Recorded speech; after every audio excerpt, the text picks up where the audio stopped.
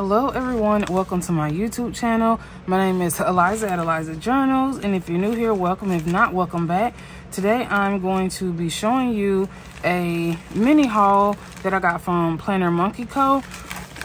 I actually just heard of this company about a couple weeks ago, so when you're seeing this video, it's probably like 3 weeks behind. But anyway, so like I said before, I'm kind of behind on getting my content out because I recorded so many videos that it's just like the weeks just run together. So anyway, I purchased these planners from Planner Monkey Co. And what happened was my friend Hannah over on Instagram shared this screenshot of like this sale that Planner Monkey Co. was having on her website. And of course I had to go look around. I went to go look around, and behold, her planners were 50% off. And I'm not sure if the sale is still going on, because by the time you see this video, I'm pretty sure it won't still be going on, because I bought these about 2 weeks ago from this video. So anyway, I decided to just take the plunge. I've never ordered from her before, and I just decided, why not? They're 50% off. So I paid about $60 without tax, and with pretty much like, well, no, $60 with tax, and like I think the shipping may have been like $7 or $8, like that. Anyway, so I'm going to show you all what I purchased, and some of these are duplicates because you can't beat $23 for 2 planners, especially Tomo River paper. So these are, I think, 52 GSM Tomo River paper notebooks, and I'm just going to open it up and show you all what I bought. And for me, I guess I'm just on the search for the perfect planner. Not really planner, but it's just something specific that I'm really looking for that I'm not finding. And I would say within the next year or two, I would love to create my own notebooks. I mean, everyone else is doing it, so I feel like I just want to personally do it for myself. If I really had extra time, I probably would become a small business owner in my head, though. But let's see what we got. And I don't think nothing else was in here, so it came in this bubble mailer. And so that's just my invoice. And then it came with some goodies. Welcome to the Happy Mail Club. This is so cute. And I know my friend Hannah, I think she's ordered from her before, so I'm so appreciative that she actually, I love this. This is so cute. I am definitely going to utilize this, so I'm gonna upcycle this and probably send someone some Happy Mail in this. But my friend Hannah, she shops at some really great notebook companies, I guess stationery companies. So when she shared it, I was literally thinking to myself, okay, I need to try that company. And this is like a thank you little card for your order, a vision board postcard, and then it says everything is possible but everything is not necessary, and then a little sample sticker sheet, which is super cute, and I am going to use this in my work planner. Okay, so let's get into what I bought. So I actually, like I said, I bought duplicates of some things because, I mean, why not? And what I really should have bought was the A6, but I didn't get the A6 because I was planning to get the A6 Hobonichi Cousin for next year. So instead of me just buying the blank notebook, which I really should have gotten, I just ended up just purchasing these 5 notebooks. Okay, so these two are comparable to the Hobonichi Weeks. So I'm only going to open up one because it's the same thing. It's 224 pages, 52 GSM Tomo River paper.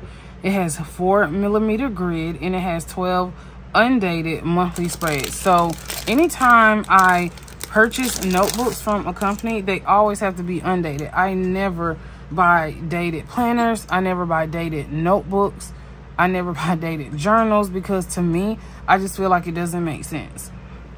Because I don't like the pressure of having to write in it every single day. So the only pressure I'm really going to have for next year is really the Hobonichi Cousin, because it does come dated. I've never seen an undated Hobonichi Cousin. So let's go through the layout and see how it looks. And I'm going to pull out, so I'm going to move this to the side. So it really doesn't lay flat upon opening, which that's completely fine. That's why I have a page holder.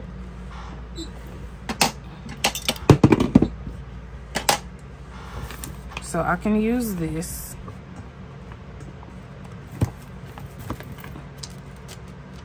I just want to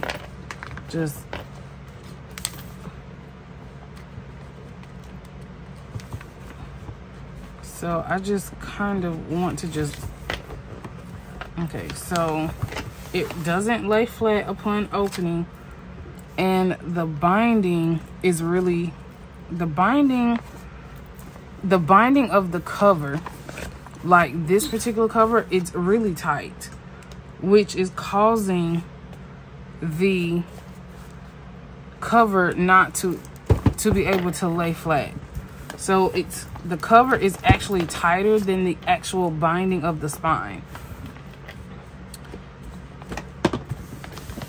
Okay, so this is the monthly layout, and it's 12 monthly pages.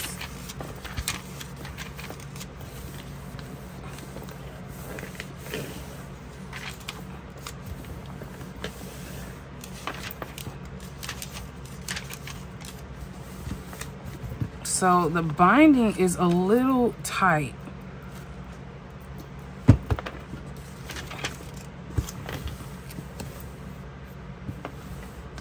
So I would say that if you want to use stickers in this, I would suggest that you not use stickers, because the binding is extremely tight. So it's really tight in the spine. Okay, and I guess this page starts with pretty much, it's undated. So after the monthly layout, it's just pretty much blank. The pages are not numbered, and it's pretty much blank throughout the entire planner. But I do like that she used Tomo River paper, because I mean, I love Tomo River paper, and I actually love the color. Sorry y'all if my camera is shaking. I'm literally having to break the spine.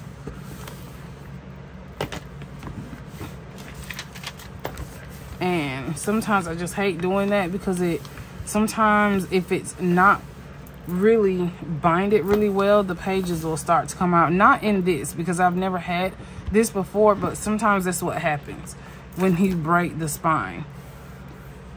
So as you can see, it's like it creases the spine. But this is just how it looks. So it's 12 monthly calendars, undated, and then it goes into blank pages for you to create your own spreads, which I actually appreciate that it's just blank. So I actually pretty much like that. And so what I actually want to do is I actually just want to use maybe this page as just a pen test. I'm gonna just test one pen just to see how it reacts with the paper. So I have, this is a TWSBI Eco Demonstrator. And then this is Diamond Twilight.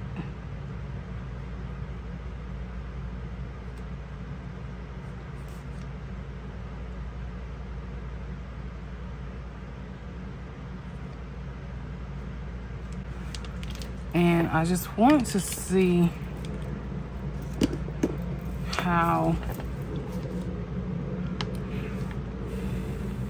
because Diamond Twilight is very juicy. So as you can see, there is some shadowing. No bleed through, but just some shadowing. And I'm not too,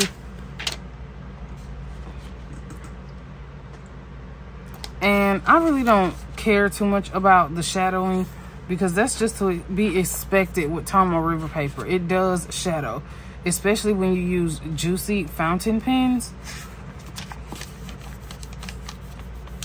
So it takes probably, I would say, a good 10 seconds to dry, but just shadowing, no bleed through. Okay, and we're going to look at the standard traveler's notebook size, which has 224 pages, 52 GSM, 4mm grid, 12 undated monthly spreads. I actually love this. I think it's gold. I really can't tell if it's gold or silver, but I love the floral, the foiling of the floral. And then this is just a regular standard traveler's notebook size. And you can literally hear the spine breaking. I hate that. I'm sorry, spine. But you can literally hear the spine breaking. And I do this even to my books too, but I do it very gently as to not, you know, ruin the book. But I always go through and break my spine, you know. So, does it lay flat? Not really. It lays flat once you break the spine. So, as you can see, now it lays flat. And then I expect that to be like that because it is new. So this is just the traveler's notebook size. This is the standard one. So I bought this one because I'll show you in a minute. So if you're new to my channel and you have not seen my previous video with my sterling ink and or Estelle review, I'm actually just going to show you that while I'm recording this video. And then this is the A5 size, which is the same page numbers, 224 pages, 52 GSM, 4mm grid, 12 undated monthly spreads. And it still has that gold or silver floral foil at the bottom. And I forgot, and it also has the name of her company on the back. And I do like that it is very flexible. I love flexible covers. I love flexible books because this is just something I could really just throw in my bag and keep it moving. But of course I would love to get a cover for this. I'm actually going to try a cover on this while I'm recording this video because I actually want to see if this cover from Leather Imagine that I had made about 2 years ago, 3 years ago, actually fits this. It might not, but I'm going to show y'all this cover that I got from Leather Imagine, and it's so beautiful. So these are the 12 monthly spreads, and they are undated. And then it goes into pretty much blank layouts. So you can actually create your layouts how you want them to be. And I like vertical, yes, I love vertical layouts. So my layouts are always vertical. I just have a thing for vertical layouts. I do not like horizontal layouts. And if something's horizontal, I quickly turn it into a vertical layout. So I absolutely love this. And I bought, so I have 2 A5, 1 standard traveler's notebook, and then I have 2 pretty much comparable to the Weeks, Hobonichi week size planners. Now, what I want to do is, I just want to see, this is my Moterm, and I have this in my Amazon storefront if you're interested in just trying one for yourself. So this is a Moterm Hobonichi Weeks cover. And I just want to see if this actually fits this.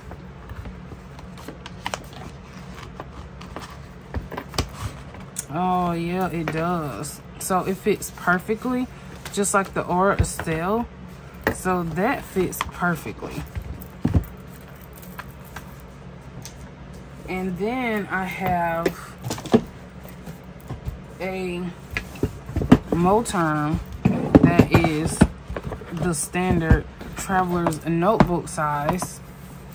And I also have this linked in my Amazon storefront. Is this the right bag? I wonder, is this the right bag? It's kind of tight. I think that is the wrong bag. I think this is the bag for that. Okay, so anyway, I want to see if this would fit this. I literally bought this Traveler's Notebook Companion for something else, and it just did not work like I thought it would. And I really am looking for a sleeve because I really don't like these strings. And I really bought this for my Hemlock and Oak Traveler's Notebook, but it does not fit. And with these really, I need about 2 of these to make this like really fit, because of how wide the spine is. One is just not enough, you know. And it's almost like I wish I could just put 2 in here, like you would put 2 inserts in there. And I don't know, the thing about these, like the standard Traveler's Notebook sizes, for some reason it's almost like they don't fit well. It pretty much, it wrinkles the paper. So I would love to be able to utilize both of these in here, because I'm going to be using these for different things. They just fit completely different than like regular inserts. And I'm really not sure what's the middle for this at all, but let's just see. I'm always just trying different things. It just wrinkles the paper, but see how that pulls? I just wish I could utilize this like regular inserts, because of how I'm trying to actually use both of these. So it's just so weird. So if you see that, It's just, I don't know. It's just so weird. I'm just trying to find a cost-effective way to have covers for both of these without buying anything else for these, because I do not like the strings and I don't like the standard traveler's notebook covers with the string. I hate strings. I do not like these. I really like sleeves where you just slide the notebook into the sleeve, but we'll figure it out. So now what I wanted to do was I actually wanted to just show you all really quick the Aura Estelle.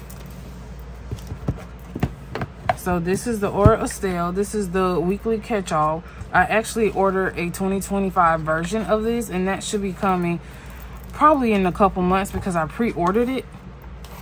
And I love that the Aura Estelle has a wider binding, which makes this be able to lay flat versus the Planner Monkey Co. having a rounder spine, and it's like it's like the whole spine is trying to fit into this small cover. So if you see that, and then you can like tell the difference even here. So this is a more square binding, and then the Planner Monkey Co. is a more round binding, which creates that non-flat look. Okay, so, and then the monthly layout. Sorry y'all if I'm doing too much. So the monthly layout is pretty much just completely undated, but these have the days across the top and these don't. And the boxes are really comparable. The grid for the Aura Estelle is probably a 3.5, and the Planner Monkey Co. is 4mm grid. So you definitely have a bigger grid with the Planner Monkey Co. And then when you go into the weekly layout, the Planner Monkey Co., it does not have any layout. It lets you design the type of layout that you want. And the Aura Estelle has pretty much a horizontal weekly like overview, but then you get about 3 pages. So 3 free pages for you to write over here for the entire week. So 1, 2, 3, and then it goes into another weekly layout.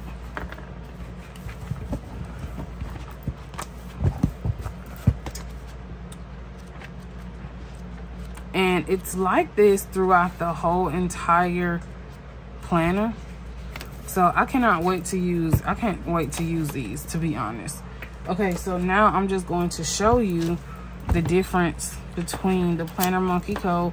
and the Sterling Ink planner. So let me remove this. So of course both of them have their names on the back, and the fabric of these are almost the same. The planner for Sterling Ink is a little bit more pebble, almost kind of like, it's like it wants to be crop print, but it's not. And then Planner Monkey Co. is more of like a true pebble, but it's not pebble. It's like between pebble and like faux crop print, if you know what I mean. I can't really describe it because it's not pebble and it's not crop print, but it could be if the pattern and the design was a lot thicker. So as you can see, the Sterling Ink has a wider binding and it's more square versus the Planner Monkey Co. having a more rounded binding. It's not as wide either as the Sterling Ink. The Sterling Ink has gilded edges or foiled edges, and the Planner Monkey Co. does not. The sizes are pretty much the same. It's just that the sterling ink is a lot wider, but the sizes are completely the same. And the sterling ink has 121 blank pages, which, to be honest, I'm not fond of that at all, because I don't even really know what I would do with 121 blank pages. And this is a weekly layout. So at the beginning, you have 12 undated monthly spreads in the Planner Monkey Co., as well as sterling ink. The only difference with sterling ink, it's pretty much like a tracker, like maybe a habit tracker, a goal log, or, you know, habit tracker, future log. And Planner Monkey Co. does not have that. And then when it goes into the weekly layout, it is completely blank with the Planner Monkey Co. But in the sterling ink, it does have the hours going down in a vertical direction. And it's like that for 52 weeks in the sterling ink. And then you have 121 blank pages that you're able to do anything with. So to be honest, let me know in the comments, what would you do with 121 blank pages? Because I'm really just not understanding what I would do with them, or if I would just divide the back into 52 weeks. And this is how many pages I'll use for this particular month. This is how many pages I use for this particular month. So I really don't like how all the blank pages are actually in the back of the book, because I really love a more compact style. So if I was going to have blank pages, they would be right behind the week, so that if I was planning something, once I do my weekly layout, I can go to my blank pages right behind the weekly layout and then continue my plans. So I really don't see, I just really don't see the logic in having all these pages in the back pretty much after the entire year is completed. And that's just me. I'm not saying I don't like the planner. I'm just saying if I created a planner, that's how it will be. And actually, that's pretty much what I'm looking for, which I have not found yet. I love the layout of the Planner Monkey Co., but I also love how it's already separated for me in the sterling ink. So I do like that. I wish I could just mesh these together, or I wish I could just rebind this and put the blank pages behind each weekly layout. But nevertheless, I really love the planners, and I love the flexibility. I love to be able to do this to my planners. So let me know what you think about the Planner Monkey Co. journals or planners, because you can use these as anything you want, because it's not dated, and you can just use them however you want. So let me know in the comments what you loved or liked or disliked about each planner that I showed. What are some of your suggestions for planners for 2025? Tell me what you all are looking for. Let me know in the comments something that you want me to review that I may have, or just give me some video suggestions. I love taking suggestions because I love connecting with my audience. So I want to do things that you all also will enjoy. But thank you for staying to the end of the video. If you stayed to the end, put a black heart in the comments. And until next time, thanks for watching. Bye.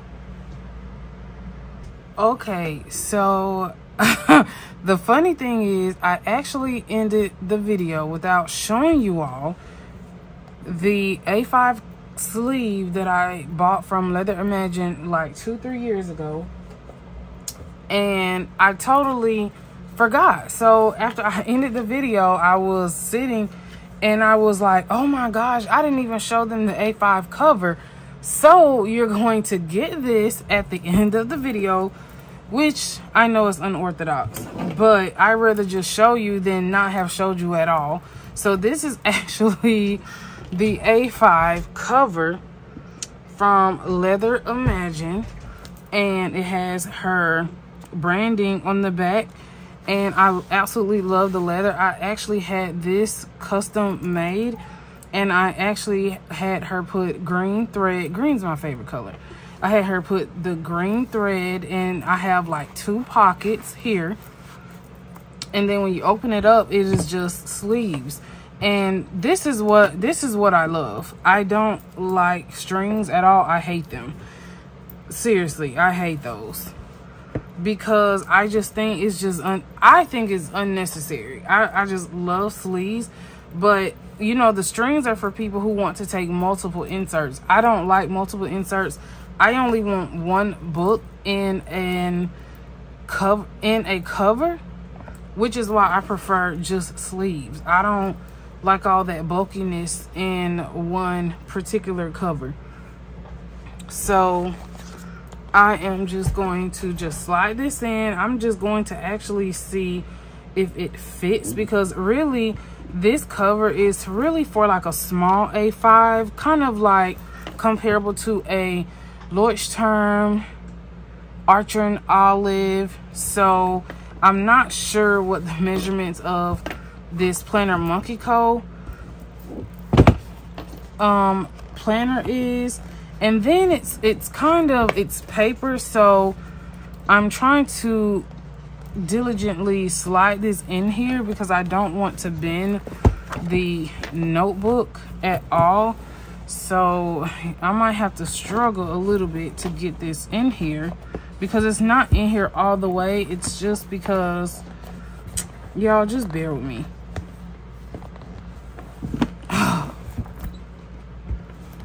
It's like, it's leather, it's like faux leather on real leather, and it's just not, it needs to go in some more, and I'm trying my best to just get it in here without wrinkling the notebook. So let's see. Okay, I think it's in there now. See how I literally I think I ripped that just now. Okay, so if I close this, okay, it's in there now. So it actually fits. Okay, so that's awesome. So I probably will be using this Planner Monkey Co. in here. And I really don't know if I want to put this on this side. I really just like it how it is.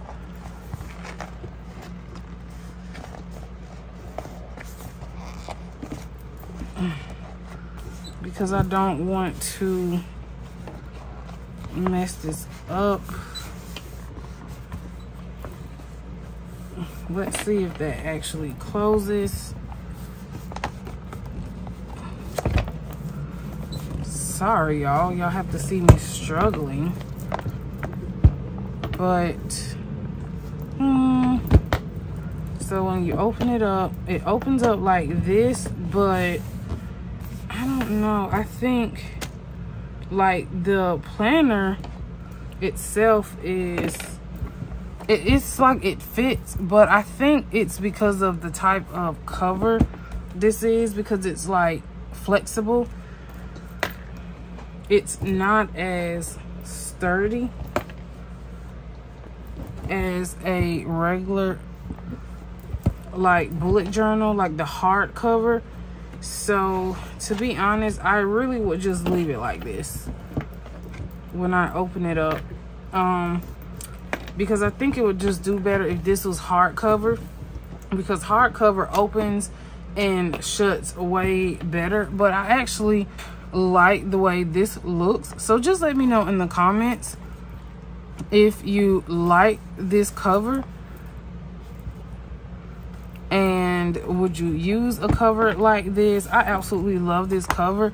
I've been wanting to use this cover for forever because I had nothing really to fit in here, but now that I do, I will definitely be utilizing this. So I'm thinking of utilizing this for my social media planner. I don't know yet. I just have so many things to choose from. But anyway, thank you for staying for this part of the video again. And like, share, subscribe to my content. Until next time, thanks for watching. Bye.